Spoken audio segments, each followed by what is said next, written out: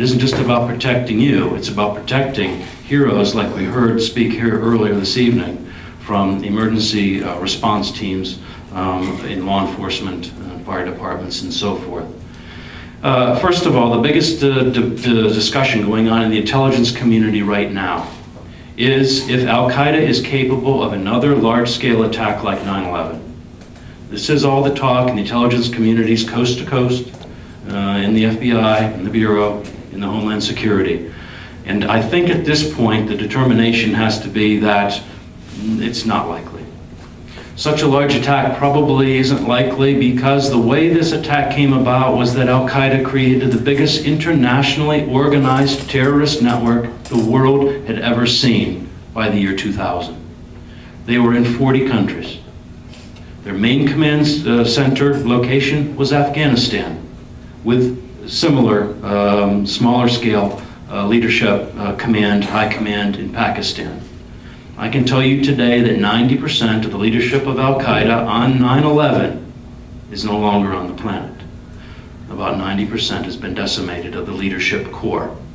The Al-Qaeda that we face today is a different generation. It's not that generation anymore. It is for the first time that I feel comfortable, therefore, also recommending the withdrawal from Afghanistan. There's no one who's been a bigger advocate of us staying the course in Afghanistan because of Al-Qaeda's leadership core there.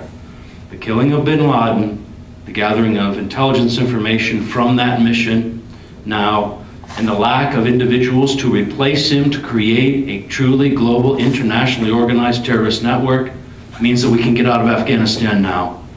Don't mess around with nation building there, but simply use our intelligence community to monitor any potential resurgence of a Taliban Al-Qaeda connection. That can be done without having U.S. soldiers in harm's way during the need to use our intelligence resources in other ways. Bin Laden's death was the last chapter, therefore, of the 9/11 generation of Al-Qaeda leaders. Without that centralized command structure, then, Al-Qaeda's main functions now are in regional places. Al-Qaeda on the Arabian Peninsula, Al-Qaeda in Somalia, Al-Qaeda in Iraq. Those are three of the larger groups that function out there. But Al-Qaeda no longer has a central command, and you can commend the sacrifices of many lives of many soldiers, many lives of many persons who have given us intelligence information to accomplish what we've accomplished so far, including individuals within the Al-Qaeda structure itself who betrayed bin Laden himself. Many terrorists are like that. When you get them separated from their terrorist organizations and you use effective interrogation techniques, which do not include waterboarding, they usually include using female interrogators, quite frankly. They tend to talk after a while of seeing female interrogators, and then they don't show up for a while and they want them back. They also have given us tremendous information in the interrogation network by being able to threaten them with either talking to us in one region in Iraq or being sent to Guantanamo. The image being Guantanamo is a place where nasty things happen.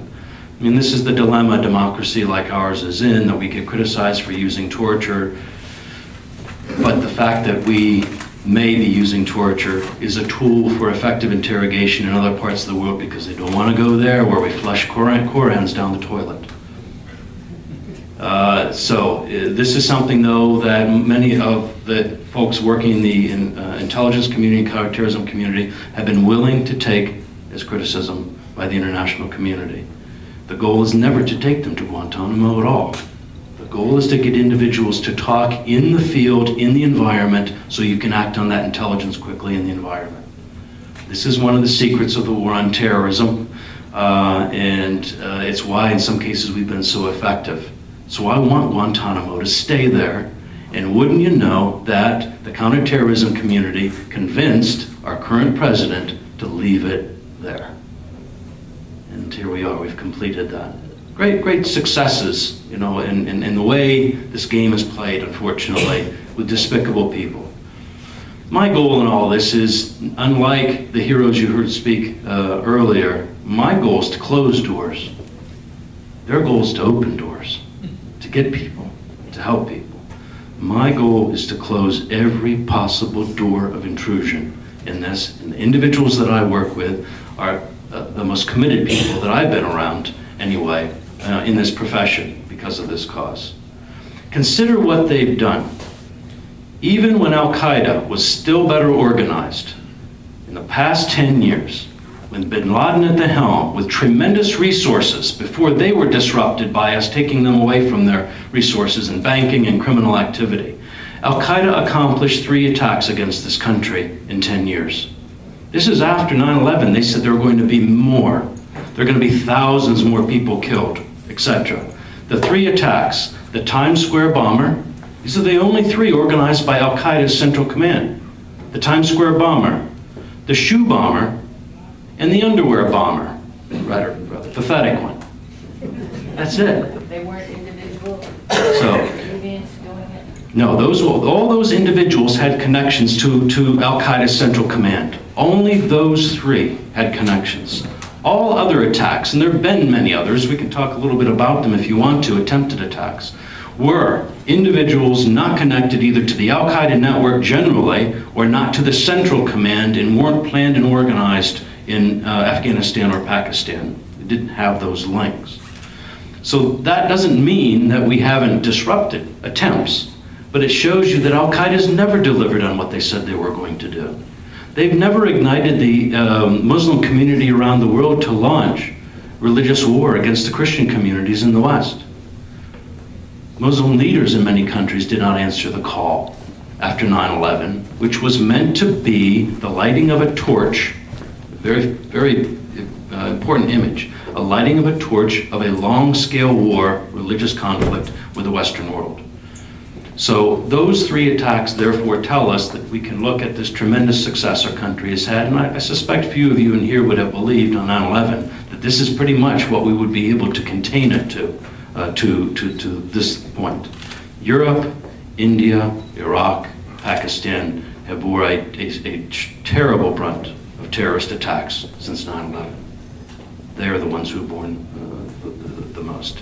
Cities like London, and you've seen some of the consequences, Madrid, Spain, where there were large-scale attacks. Al-Qaeda's cell in the Caucasus, according to the Russian reports late in the summer, has been disrupted by capturing Al-Qaeda's leadership there that was supporting the war, terrorist attacks by Chechen terrorists in Moscow. Many of those you've seen since 9/11. In 2003, 2004, Beslan school attack being the one that you may be familiar with. So while we should respect Al-Qaeda's ability to operate outside of the United States, for inside the United States, therefore, we should remember that this morning, on this anniversary, the best that Al-Qaeda could do, at this point I think we need to have a little swagger. It's definitely time for us to talk a little bit about our accomplishments, not to be on the defensive. But we're finally, after 10 years, in a position where we can be a bit more offensive and feel very confident about what we've accomplished. The best that Al-Qaeda can do, from the intel that we have as of this weekend, is to send 3 people into this country, 1 or 2 Americans, there's dispute over this, 1 a foreign national, inside to this country to see if they can put together a single car bombing. You might say, well, my God, a car bombing. But in the great plans of the Al-Qaeda network, in the Al-Qaeda training manuals that our military forces have confiscated in the environment of conflict in Afghanistan about what they wanted to do, this is not a very impressive planned attack against the United States, which we seem to have already disrupted.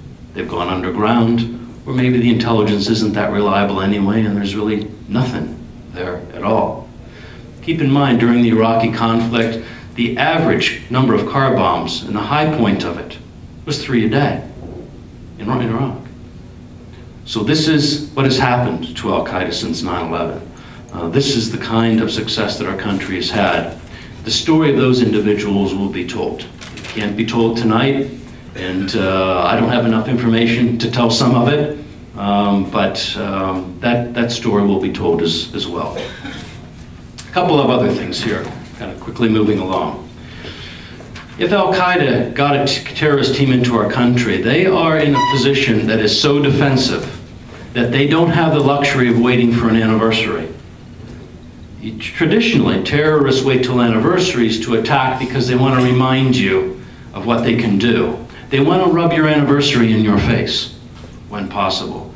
Al-Qaeda is in a position that is so defensive that if they can get a group of individuals in here to commit a terrorist attack, they can't wait for an anniversary because they're going to get uncovered. Somebody might give them up. So when I heard the reports and the warnings coming out of the counterterrorism community that the group was here to commit that act, it made me realize that if they haven't committed it by now, and we've got intel that they have, they probably can't even accomplish that. You as personnel, you when you travel as tourists abroad, are always at risk in the international environment. This is the one thing that the Homeland Security structure is not really good at doing still. We can't protect you when you're traveling abroad. You must look at the State Department warnings on where you're going. You must take into account that there's no reason to travel internationally without a cell phone. Just get one. Create a check-in routine with somebody back here calling every morning at 9 o'clock our time or something to say you're okay. You have to be smart travelers because this is one area where we haven't been as effective. But for the Homeland Security environment, I think we've crossed a great rift here of insecurity, and we've now closed enough doors that the house is much more secure than it has been during this time.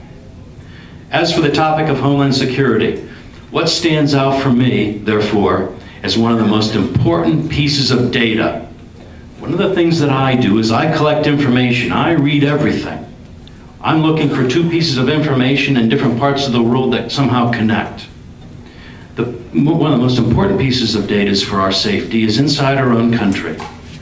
Since 2001, 164 Muslim Americans have been suspects worthy of investigation for plotting possible attacks against the United States. 164 Muslim Americans. These are not individuals from outside our country. Muslim Americans inside our country. The big piece of information on this, though, is that up to 60% of the information law enforcement gets on potential threats in the Muslim American community come from the Muslim American community.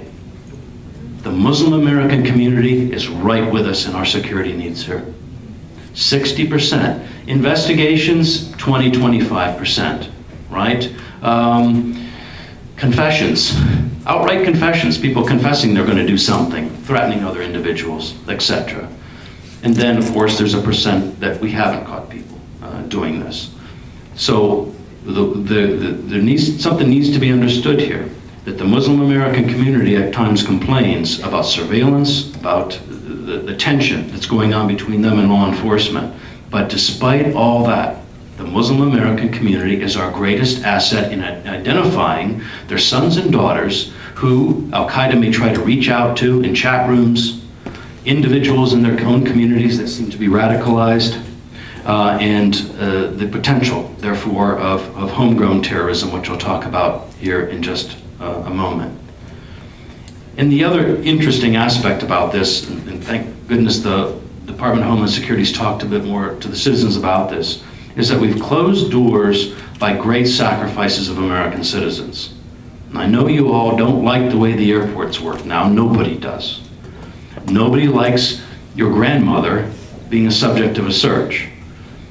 But there's two important issues that require us to stay the course with this and allow this to happen. One is that it isn't about grandma and whether or not grandma looks suspicious.